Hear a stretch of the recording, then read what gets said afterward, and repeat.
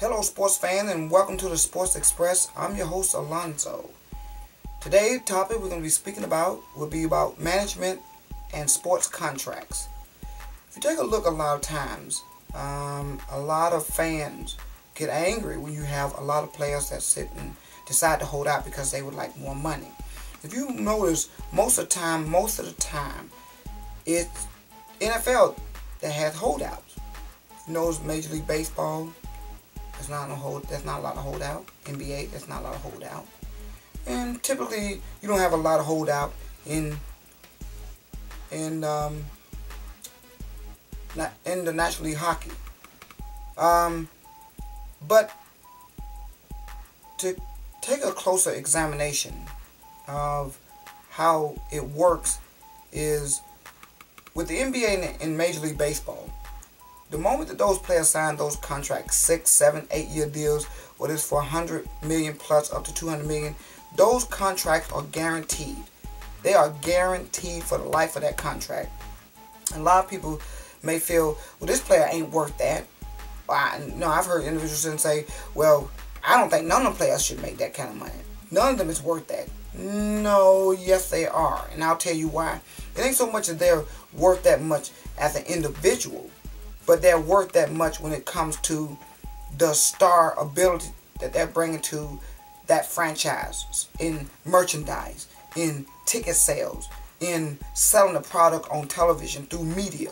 So yes, when you look at all the money that these players are generating, these star players are generating for that franchise, they're worth that and more. Because you have to take a look at the end of the day what these owners are making. When these owners make hand over fist profit. So, and then you're talking about gate receipts, merchandise, television deals. So these owners, and then they get a salary cap, okay? They get a salary cap from the league themselves.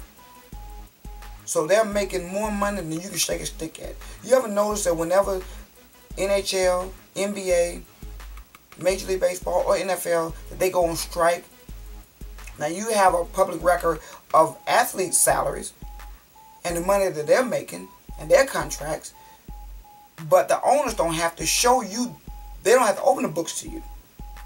They can claim that they're hurting profit-wise, and they don't have to open the books to prove it to you. Or by the time that they do, their accountant has cooked the books to make it look like they have a loss. Okay? But explain this to me.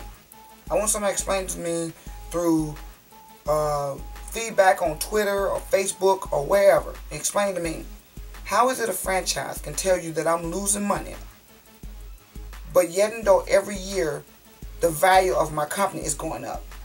That ain't how business works. You go out there in society with regular businesses, when they're losing money, so is the value of their company. It's going right down the tank with it. Very rarely you have a company that's losing money, but the value of them is continuing to go up, okay? So, you have like prime example, the LA Clippers. This Steve Ballmer, who's just sitting and bought the Clippers for $2 billion. He just shot that market right up. This is the same team that the former owner, Sterling, bought for $12 million in the 80s. $12 million, and now he's getting $2 billion. That shows you the high clip rate of the profitability of these franchises. These companies aren't losing money like they're trying to profess to. What they're doing is they get to a point where they don't want to share as much money with these players that they have union-wise, and they feel like, okay, well, I don't want to pay that no more. Because now I'm not making, last year I made 30 million in profit. Now next year I want to make 50 or 60. And now because of this contract, I'm only gonna make 34, 35. So I don't want to pay that much money out them. So now I'm gonna claim that it's something that we're losing money and I can't afford these salaries. But yet no, these are the same owners that sit there and sign these players to these large contracts. You know why they sign to them? Because most of them sit there and make way more money than what they've signed that player for. As I said before, NFL, those players have to get their money up front in bonuses. That's why you have them players that hold out. Because with running backs, they only have a small window of years because before their knees is taking a beating. So they're trying to get as much money they can because they know, everybody know most NFL players, the likelihood of them staying in the NFL is anywhere between 5 to 7 years. Some of them less than that. So they have to make as much money as they can up front. And if I'm sitting there filling them seats up, then they deserve that money. No different than individuals who sit down and go to work every day. What if you're making $10 an hour and you are having more sales and better production than your counterpart, and you find out that they just gave him $17 million? Are you going to be happy about it? No, you're not going to be happy. You're not going to be happy because you feel like, why is this guy making more than me and I'm being just as productive? Or why is this company sitting there lowballing me, but they're sitting there reaping the rewards of my work, but I'm not getting paid for it. So you have to look in the same window that when you're talking about that professional athlete, that he's trying to maximize his potential financially. And in the NFL, bonuses is your thing. You have a lot of them to sign 5 and 6 year deals, and they'll never see the end of that deal in most NFL circles. But if they cut them, at least they got their guaranteed bonus money that they still have to pay them out. Okay? You have a player who will sit down and they know that they're not going to make the end of this contract. They know that next year that this player having this contract is going to put them over the salary cap, and they're going to sit there and sign this player anyway. He don't have any kind of security blanket. He's working year to year, even though he signed a 7-year deal. The only thing he got guaranteed was his signing bonus. And then they used to have it where the NFL owner would backload these contracts. And what that means is you sign a 3-year, $24 million contract for $8 million. But what it is you're not making $8 million a year. You got to take let's say you got $10 million in bonus, okay?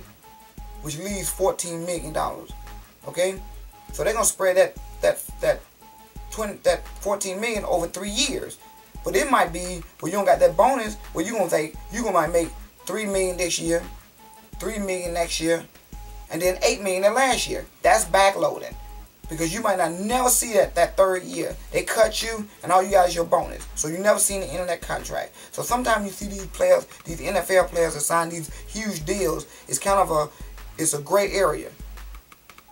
It's a sleight of hand because it's not really what it looks like. Most of them players never make it to the end of those contracts unless they're like the franchise quarterbacks or something. But most of them other players, they never make it. Most of them, they sign them contracts so they don't get signed by somebody else, which they wind up leaving anyway. So you need to support the NFL players when they're trying to get their agents to get as much as they can, because you know what? They deserve it. You go back and you take a look and research and see how much money the NFL makes a year, including Roger Goodell, who he works for the owners. He don't work for the players. He works for those owners. And he's on their side. So that's why they have to have their player association. So you have to support these players to get as much money as they can. Because like I said, in the NBA and the NFL, those players' contracts are guaranteed. So they can get injured tomorrow. And unless they retire, they're going to get every single cent of their money. Because most of them owners, they take out insurance policies anyway. So if anything happens, they can go with Lloyd's of London and get most of their money back. The NHL finally have a salary cap where they do the same thing. Those players try to get as much money up front. They have max deals now. NBA have max deal, but that's still a very high max deal. When you're talking about signing a 6-year, $124 million contract, that's a lot of money. But they're playing 82 games a year. Major League Baseball, they're playing 162 games a year.